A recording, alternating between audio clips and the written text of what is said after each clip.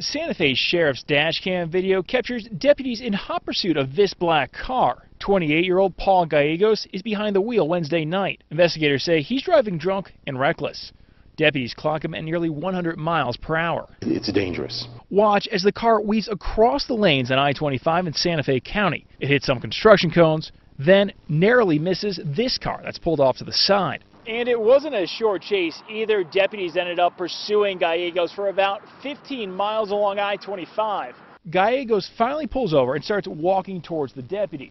He tries to run away, but he can't. He stumbles and falls backwards. Investigators say Gallegos hits the deputy in the face as she tries to cuff him.